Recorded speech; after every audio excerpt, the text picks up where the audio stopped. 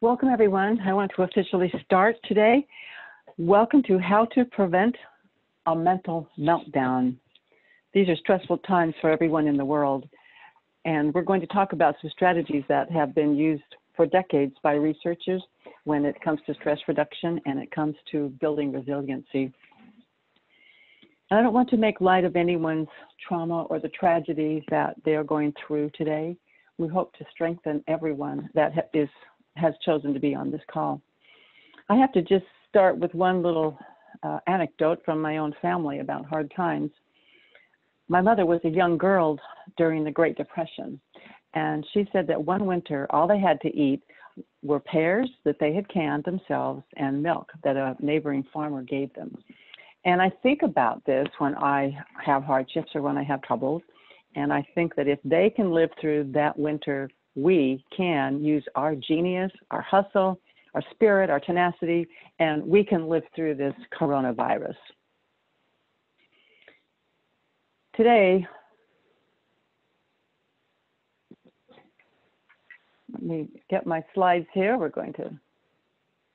Today we're going to talk about two levels of the coronavirus quarantine. I guess there's two types, you might say.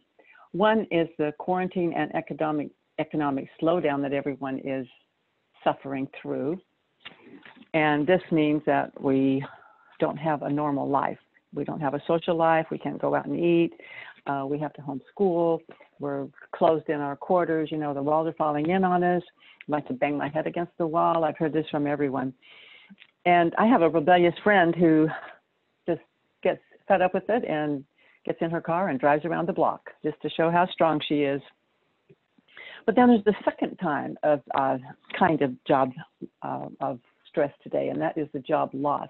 Or in other words, people may be on this call that have lost their jobs and have no income and are wondering how to pay their rent. As I said, I don't want to make light of your trauma and the tragedy that's happening to you, but I want to give you things that will strengthen you today. And why I'm telling you this is that what I'm bringing you and what I'm telling you work in many levels of stress. But if you have lost your job and have no income, the things that we're going to talk about today, you have to implement 10 times the intensity that we are perhaps suggesting here. And we want you to know that our thoughts and prayers are with you, that you'll be able to stabilize yourself in this environment.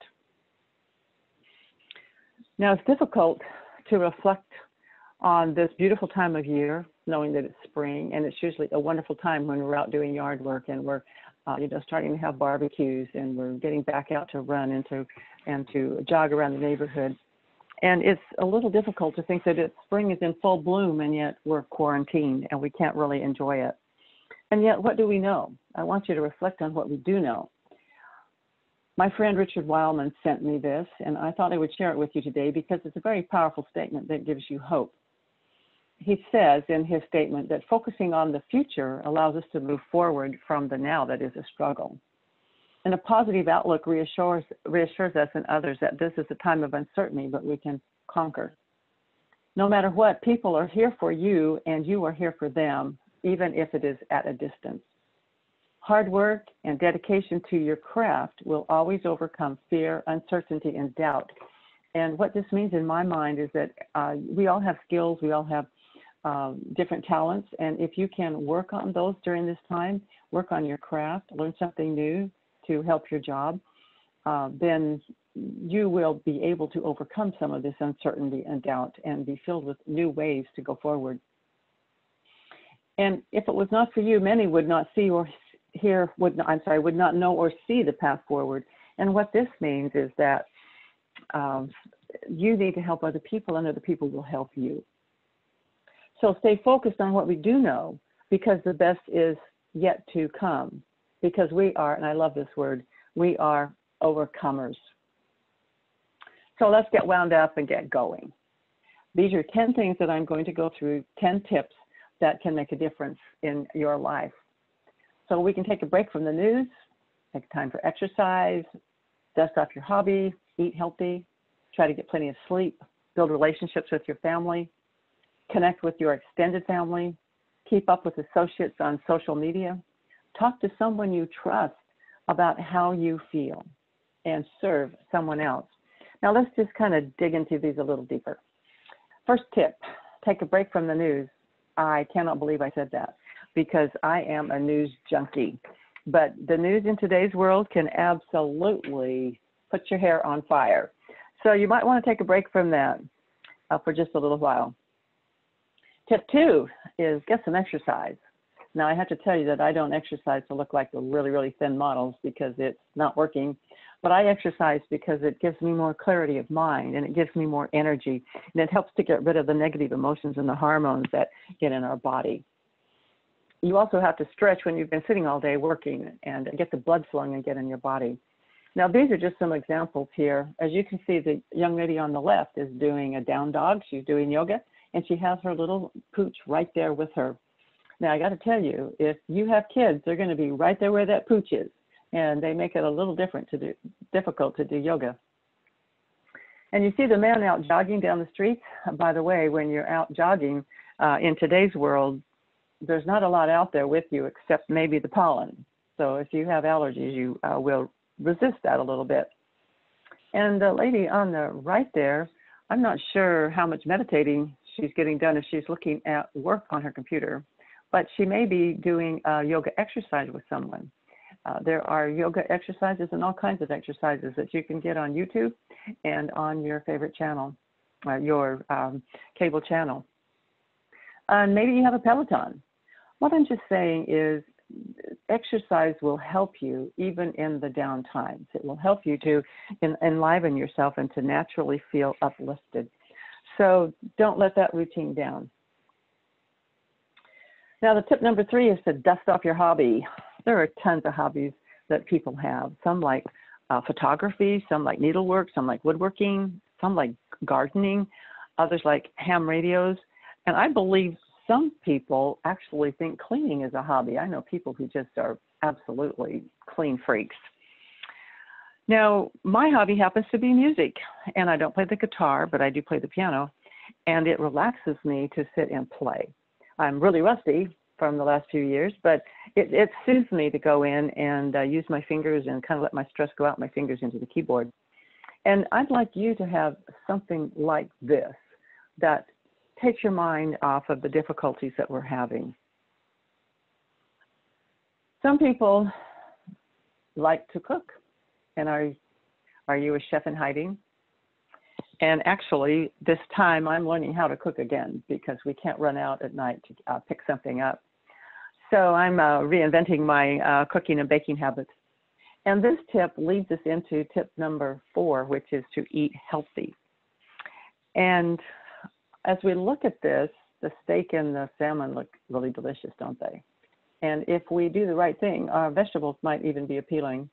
And I put the picture of the juice up there because juicing, and sometimes I like to drink my vegetables. So you see the carrot juice there with the turmeric, and the other one there, beets are really good for your body. They clean your body out. And I don't know if that's a purple cabbage in the top of that, but that would be a very interesting drink. Then it looks like there's a kale drink and spinach drink on the other side there. So try some new things, because if you don't try these new things, you're tempted like me. See that croissant and that chocolate piece in the middle? That's where my default would be, because I'm all with the conservationists, save the planet. It's the only planet with chocolate.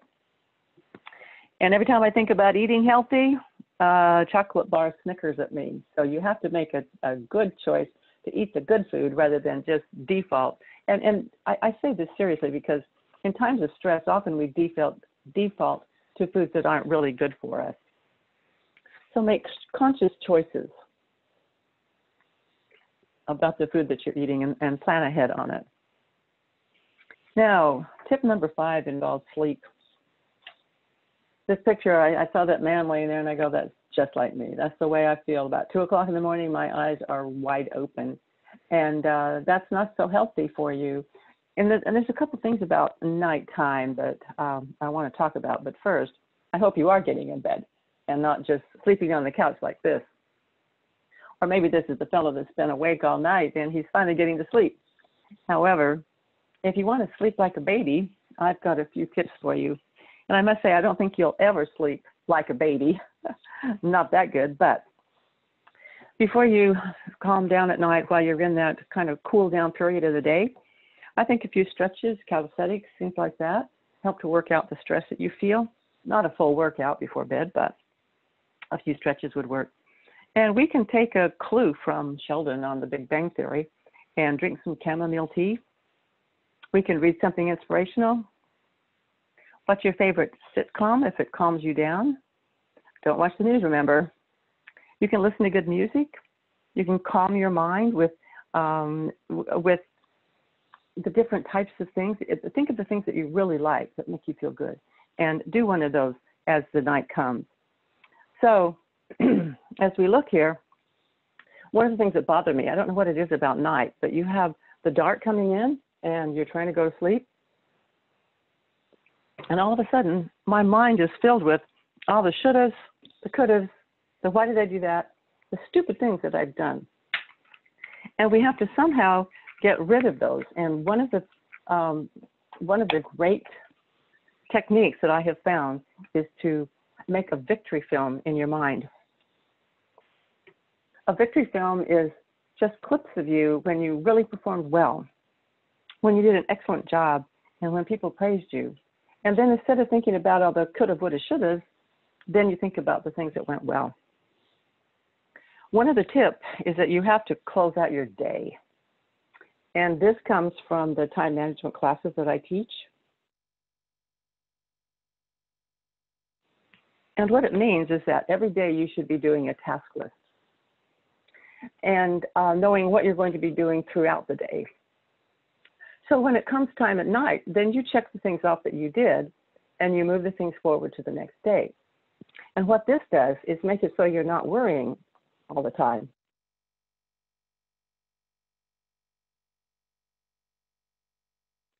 It makes it so you're not worrying about, oh, don't forget to do this tomorrow. Ooh, I've got to do this first thing. I have to have that in by 12. I have to have that in by 5. You already know that. And when you know that, you'll be able to calm down and you'll have a better chance of sleeping like a baby. Now, the tip number 6 is to build relationships with your family. And I know this looks like the perfect pictures. These are perfect pictures of perfect kids. And I've raised 3 myself, and I know that every moment isn't like this, especially bedtime. But if you work hard and if you put in some effort, you can build relationships with your family during this time. And of course, who's going to win here? They do look like they're having a good time. Tip number 7 is to connect with your extended family. And I got to promise you, if you call your grandma or grandpa, they're going to look just like those people on the right. They're going to be so happy that you called. Tip number 8 is to keep connections with your associates alive. You can even take pictures of your food, but keep up that social chatter between you. Tip number 9 is to talk to someone you trust about how you feel. Because so often we bottle up all of these emotions and we put on this brave face and we act like nothing's wrong, but there's a lot wrong inside. And if you're not talking about it, then it's going, and if you're suppressing it, it's going to come out at some time. So talk to someone you trust. And I love this quote by author George Eliot. She said, "What do we live for if not to make life less difficult for each other?" Think about that. We can help each other through this crisis. Of course, I don't think that woman really likes what the gentleman is telling her, or maybe she's just very stressed out. But I had to chuckle and I thought, no, I don't think she likes what that coach is telling her to do. At any rate, share your feelings with other people. And because telling a trusted friend is something that gives you release of stress. Now, tip number 10 is to give service or accept service. Now, we're really thankful for the responders that we have, the first responders and the nurses and the doctors on the front line. But in our little neighborhood, there's been people that have been making masks for these people and sewing them at home and giving them to them out of the cloth that they have. And there's others that are putting out that they have extra cleaning supplies if people need them. And others are saying, you know, if you're in one of the high-risk age groups, then we'll come and we'll bring your groceries, or we'll go pick up something for you. So reach out and give service, and it always makes you feel better. It enlivens your spirit. So the release of stress in the beginning of resilience means we don't complain and we don't place blame. We wind ourselves up and get going on solutions. So today we're going to go through 4 stress reduction and resilience principles. There are many, but I've kind of refined them into these 4 that I'd like to go over today. The first one is that we have to accept things that we can't change. The second is to learn to tolerate uncertainty in our lives. And the third one is to focus on controlling those things that you can control. And the fourth one is to practice gratitude. So accept facts that you cannot change. This is principle 1. Now, if you've done any work in stress or resiliency, you know that these are predictable stages of grief. And this is the Swiss American psychiatrist, Elizabeth Kubler-Ross's model. And what she's saying in here, as she studied people who were going through grief, she said that everyone goes through these levels. Now, what's interesting, or these stages, you might say. Now, what's interesting about it is you can go through them quickly. You can stay in them 10 minutes, or you can stay in them 10 years. And some of it depends on your personality. For instance, I think someone who has a dominant personality may stay in anger longer than some of the other people.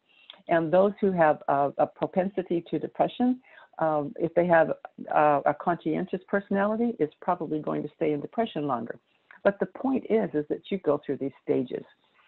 And so denial is saying, oh, this is not happening to us. Anger, I am so mad this happened.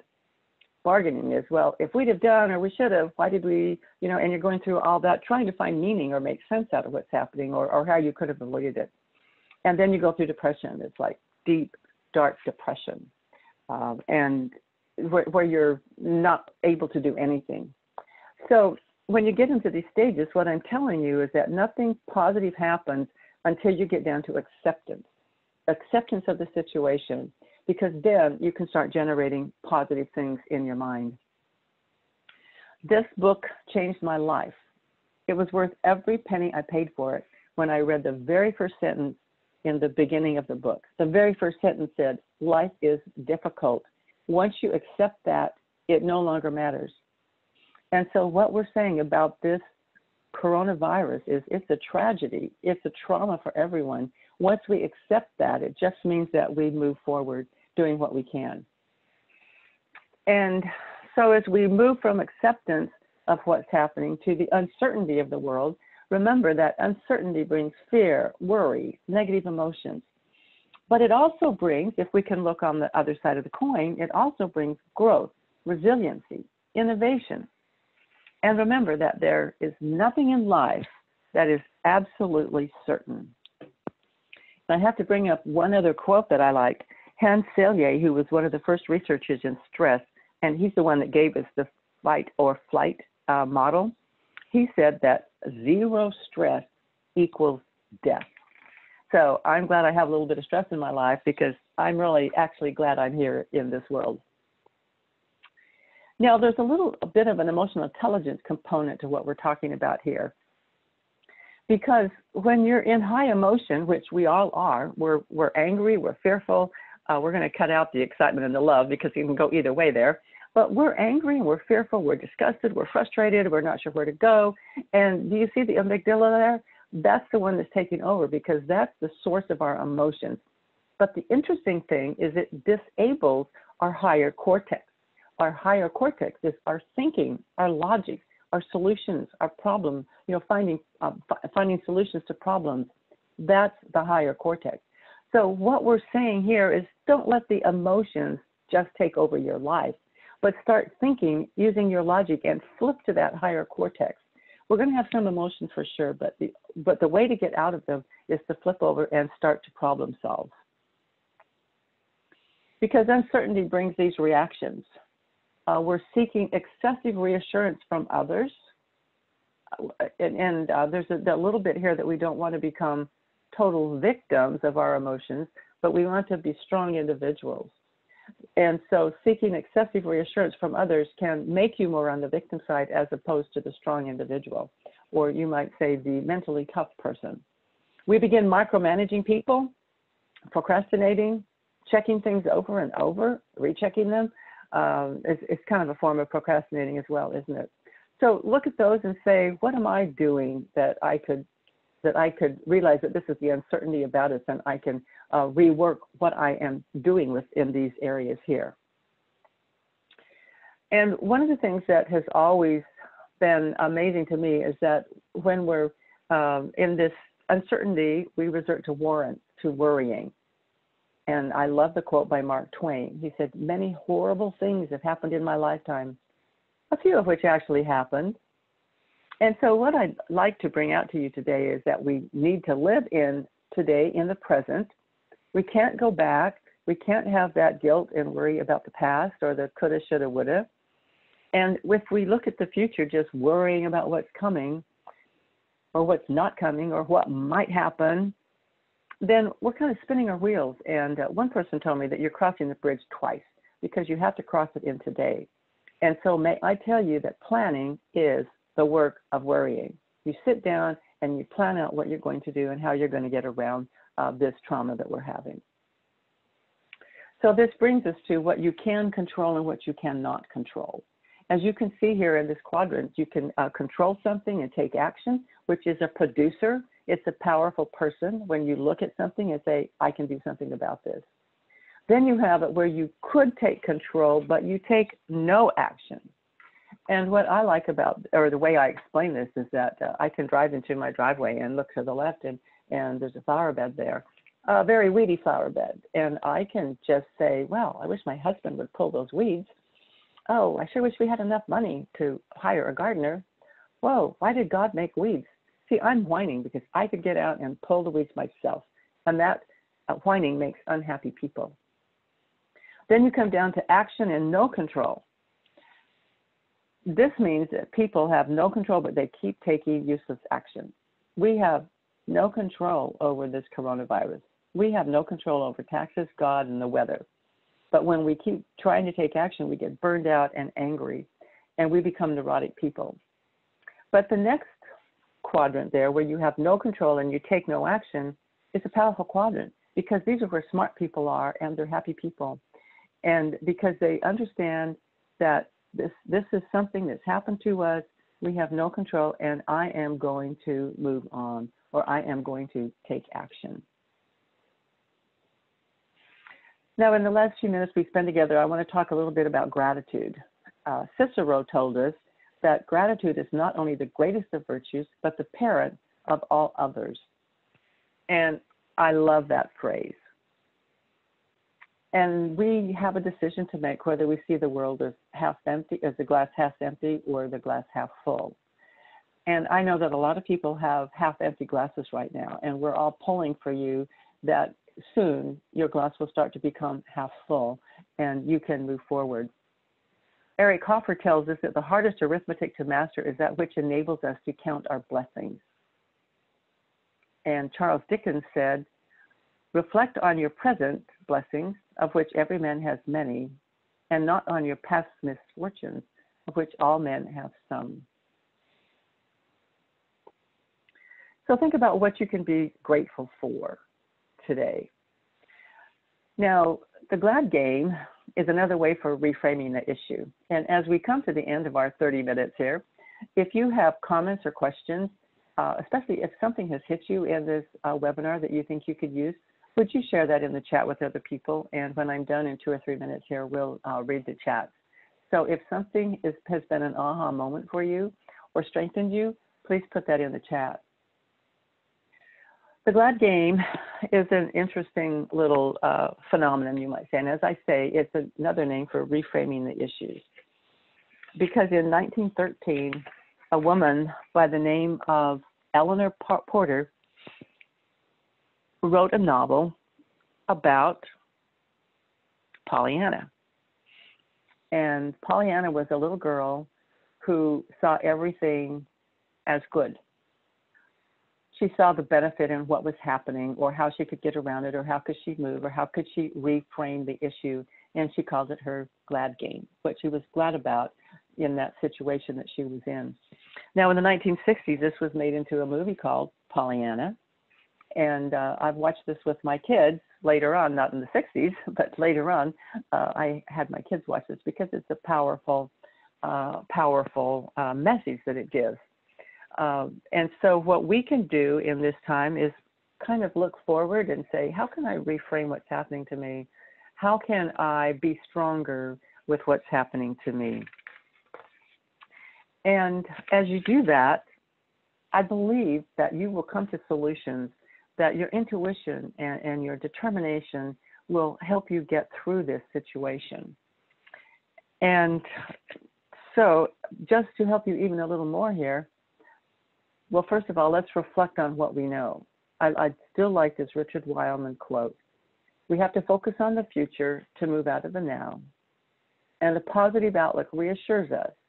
Okay, there's uncertainty here, but the glad game, the reframing, I'm going to find things that can make me better. And no matter what, people are here for you, and you are there for them. So it's a two-way street.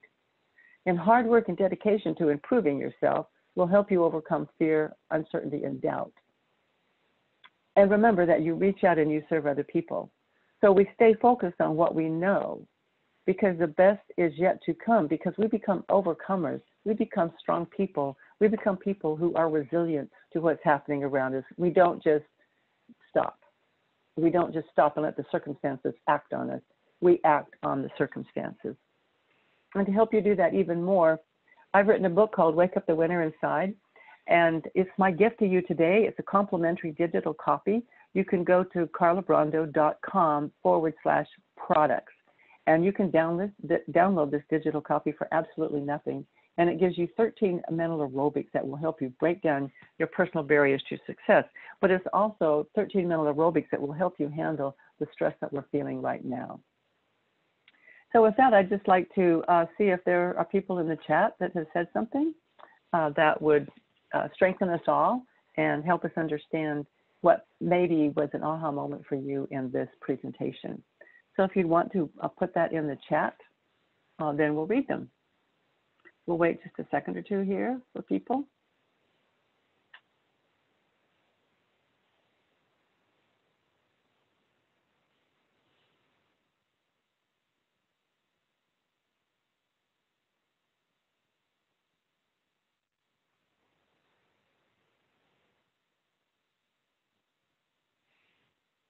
I guess everyone's just kind of thinking to themselves, and I hope you're taking down a few notes.